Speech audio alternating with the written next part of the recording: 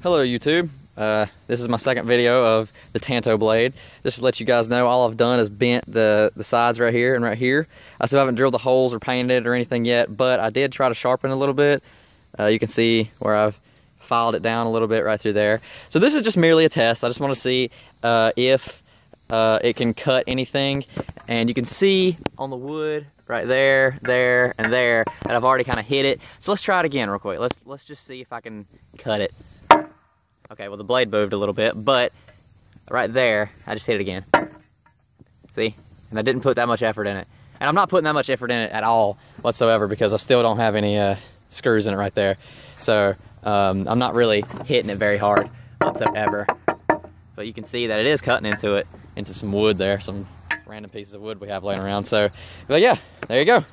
Thanks for watching. Like, comment, subscribe, and all that good stuff. And yeah, thanks for watching.